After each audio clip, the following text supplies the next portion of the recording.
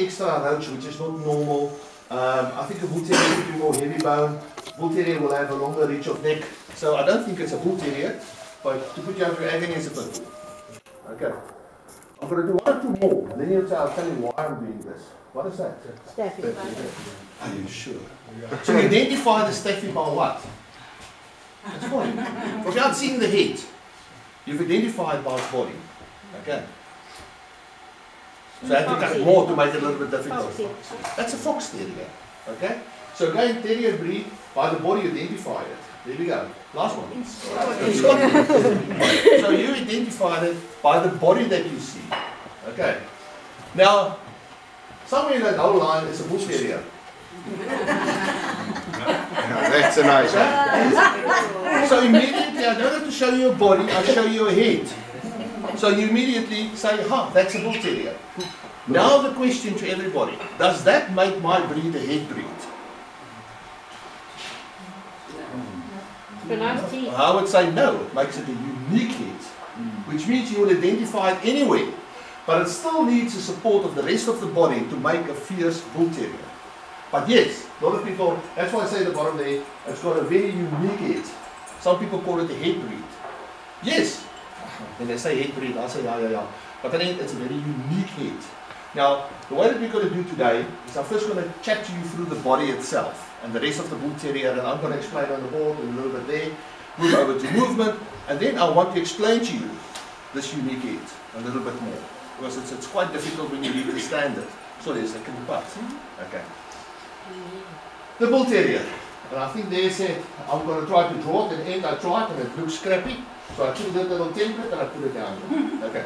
So the only thing I'm going to do right now, and I'm going to try to stand out of the way, or I can do it over here. So the bull terrier itself. Okay, maybe not the best specimen on the board, we'll come to that now.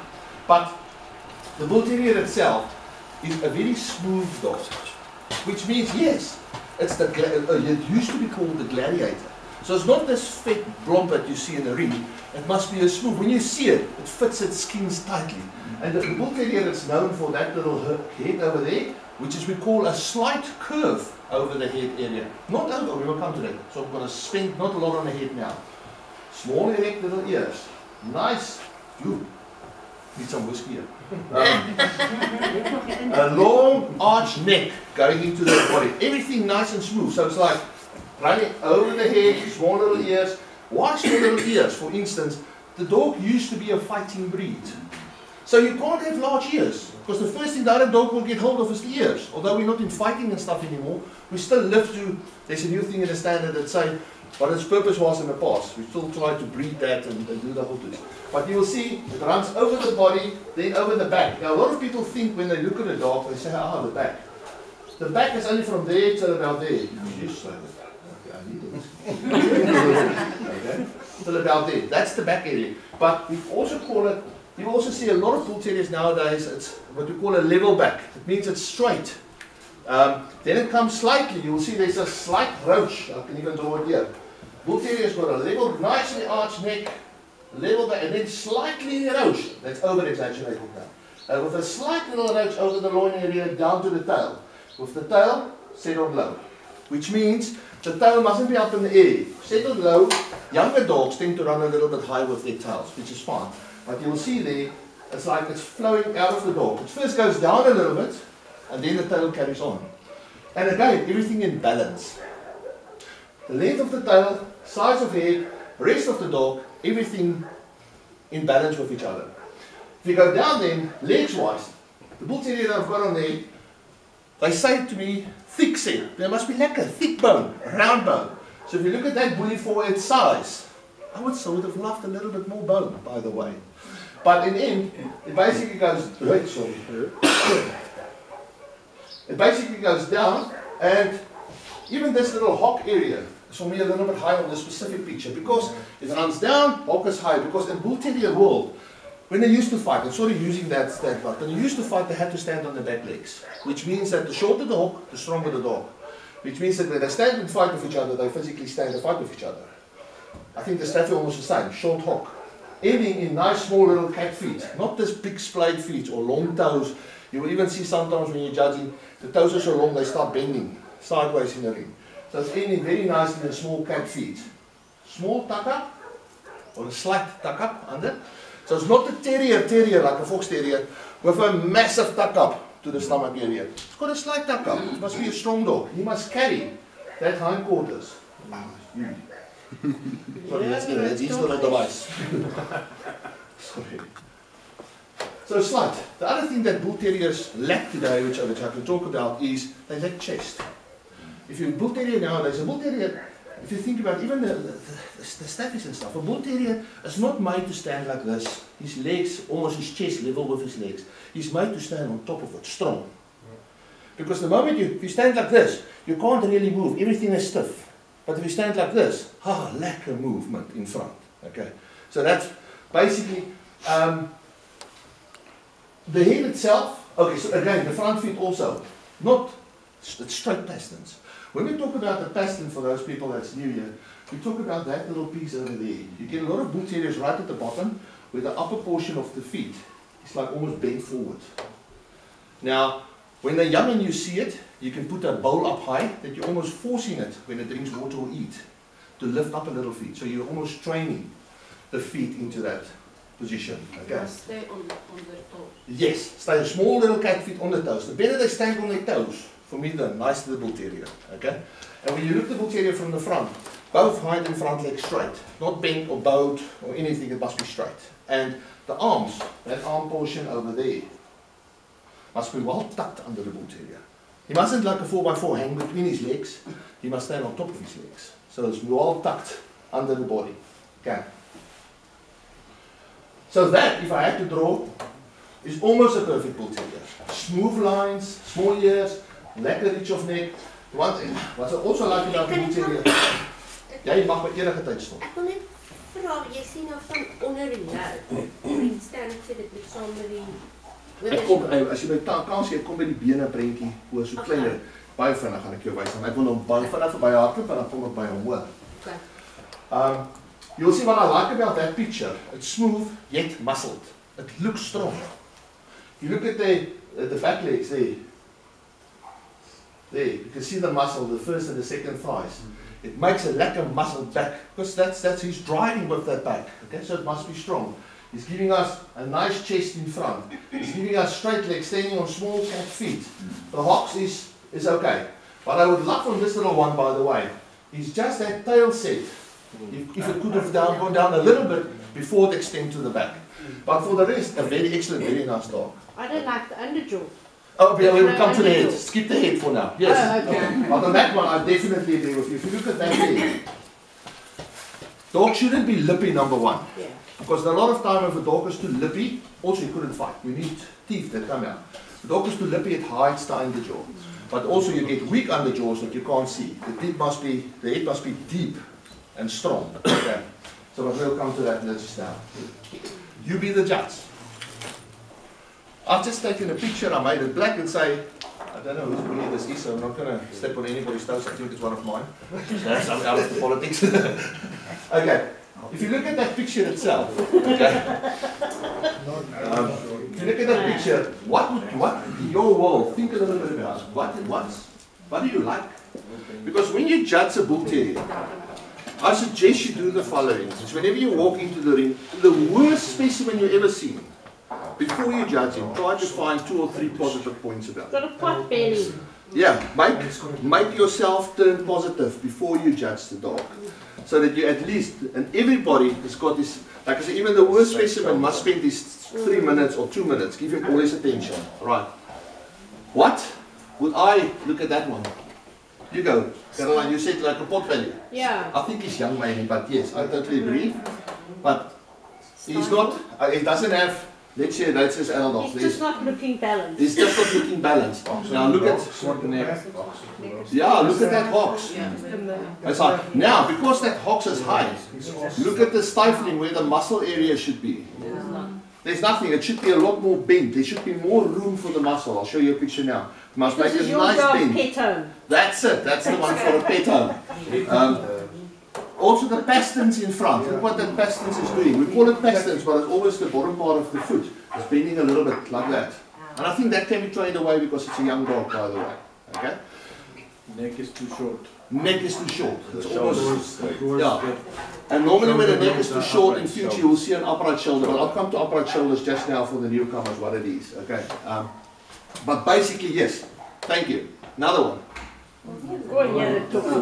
Hey, come on, it's my dogs, don't be nasty. Hey? Yes. Okay. I don't know if but it gives you an idea. The reason, sorry, say.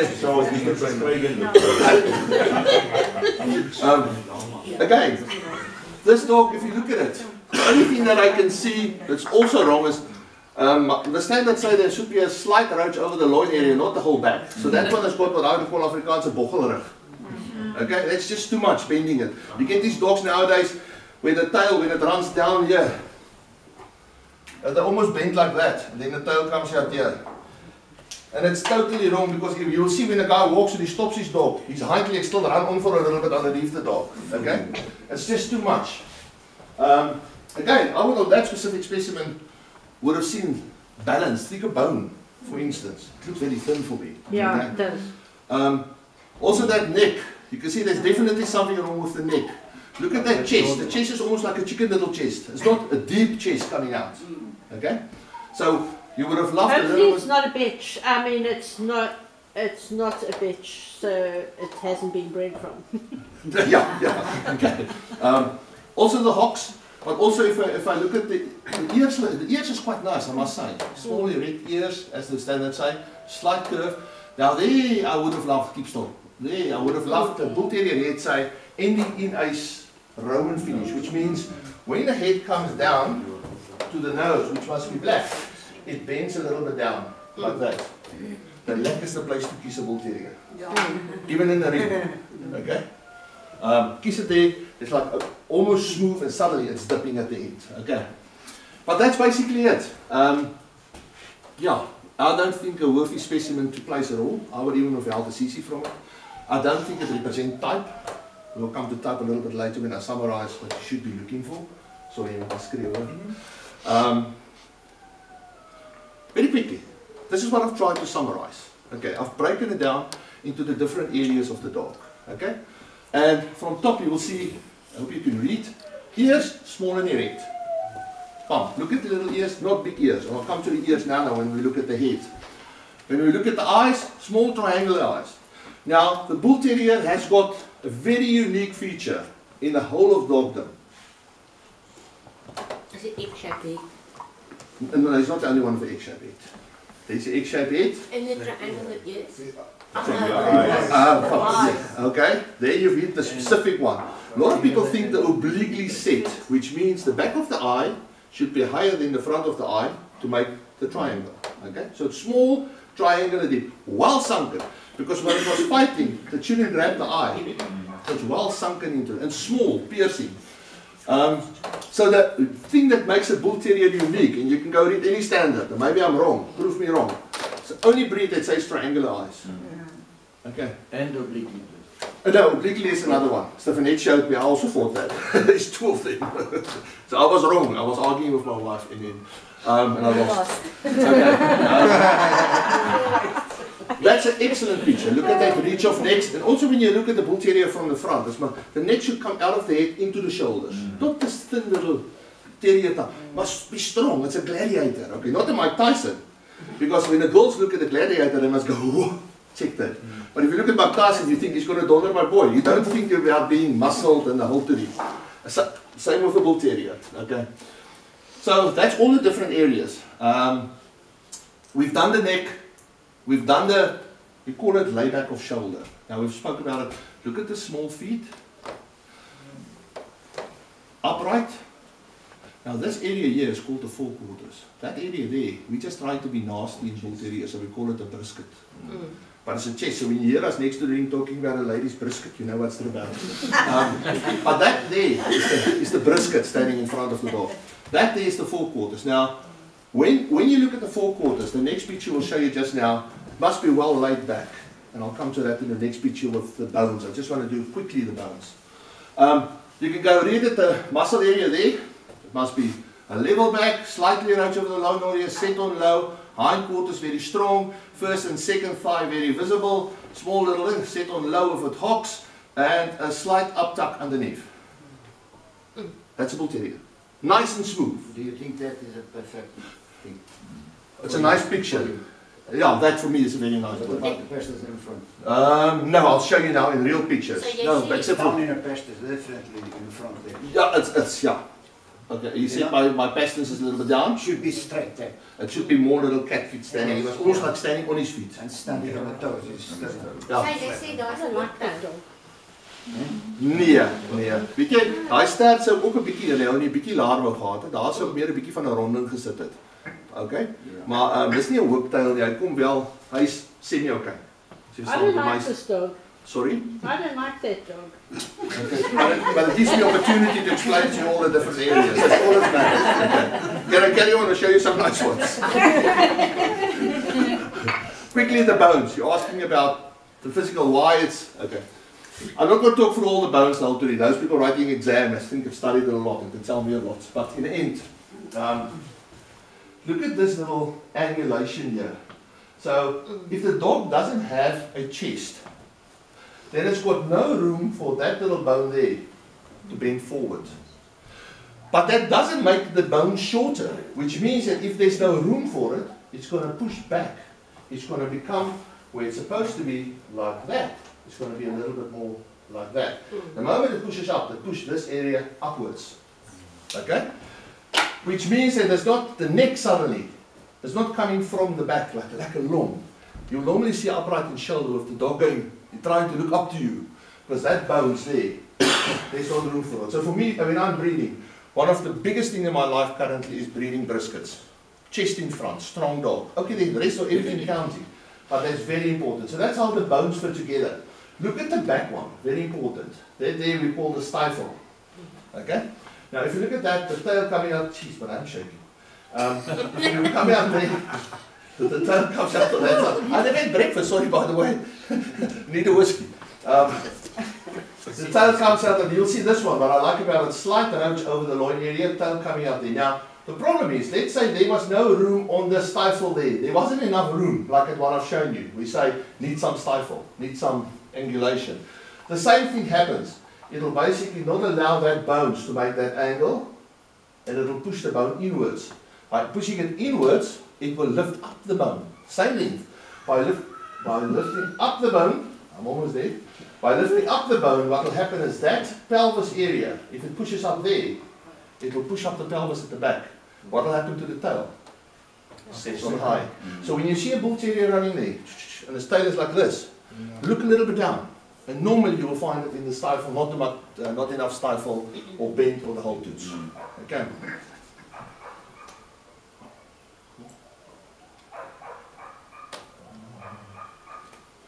Artery. Okay, sorry, I've got movement. I'll just go to skip movement for now.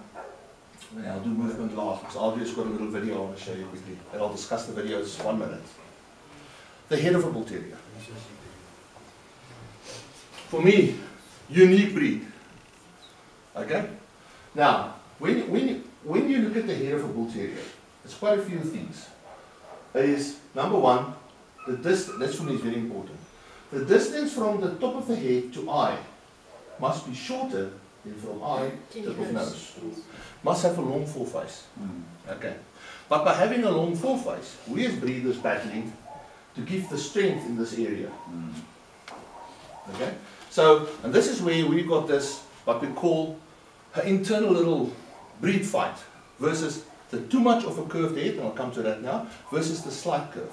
Because with a slight curve, immediately you can build some strength. Now also you will see the triangular eyes with the back of the eye obliquely set. It means the back is higher than the front.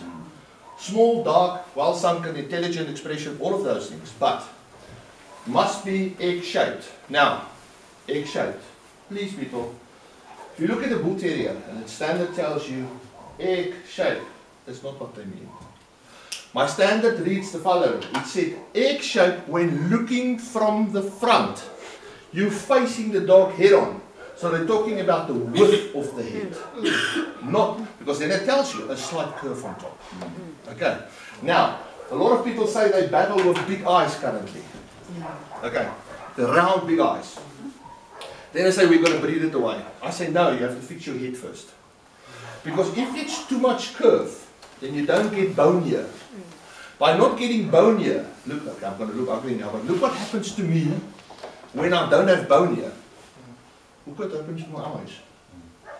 Round, big, large. Now you come to a bull terrier which is got nicely filled in this area. The moment I start and say I've got a nice filled area, look at my eyes. So you by fixing your head, you're breeding small eyes.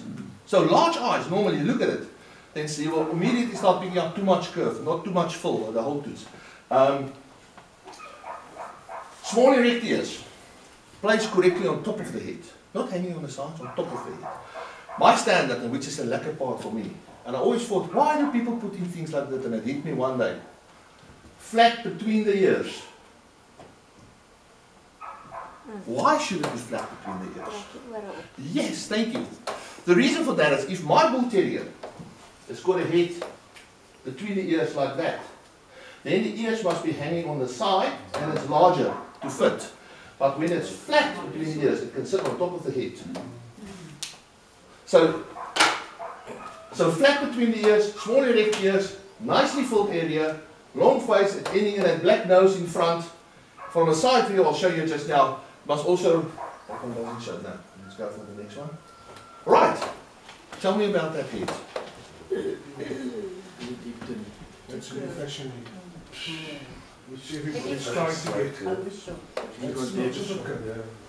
Is it too much? I would say it's on the average. Sorry, it's just my opinion, that's why we're talking about it. Well, then you actually must put Yes. so to pick up his head because he's doing this now and it's looking more round.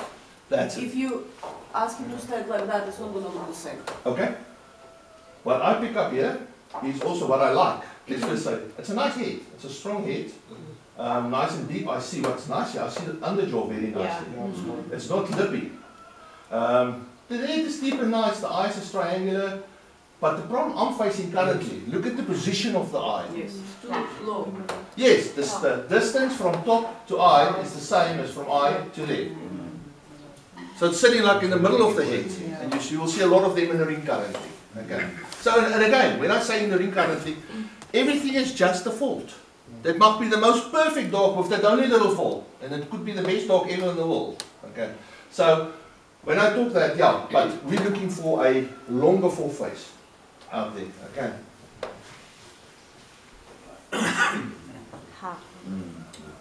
There's a longer foreface. I like, there's a longer foreface. Yes, thank you. There's a longer foreface. So the distance from there to there is longer than the distance from there to there. Nice and strong and deep.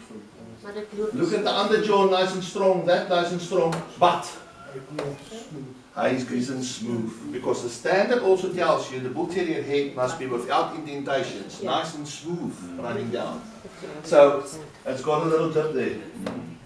But I would still love that head. I mean, come on, you can't have everything. It's still a very nice, very powerful head for its own virtues and stuff.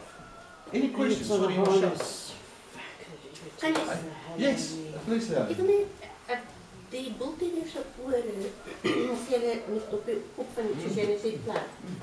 Maar die punte moet effens na binne toe. Nee, nie noodwendig nie. Kom ons praat van oor hier sien nou. Is dit 'n fout? Dis 'n bietjie nee. It's a baie moeilike vraag wat jy my vra. I'm going to try to explain the English. The question was... I don't understand. She just wants you to translate. Oh, sorry. Yeah, that's what I'm busy with. I'll just switch over. I'm trying. English is self-defense, yeah. What she's asking is, you get bull terriers where the little ears is nicely on top of the head, but they get like what we call ankle ears. They're bending slightly inwards. As long as it's flat between those, till now I've never seen that as a fault. Here's the standard say, small and erect. But if it bends a little bit, if it's floppy, falling inside, I would say a fault. But if it's slightly standing inwards and it's still flat between it, it's very difficult. It's a nice expression, by the way, when they does that. So bull terrier wise, for us it's almost perfect. But judging it, you could say, the standards say erect. It comes from an ancestor by the name of Archangel. Yeah, the dog was called Archangel, yeah. So, sorry, there's a puppy again. When I look at that puppy, I will not take it for myself. Why not? Yes. Eyes big, flat between the ears, round. By being round between the ears, what does the ears do? It has got no space to sit on top of the head. It's falling to the side. So that's what we call it in our language 10 past 2 or 10 to 2 or 10 past 10 or whatever it is, something like that. Hey? Is that a bull terrier? Really? I sold it.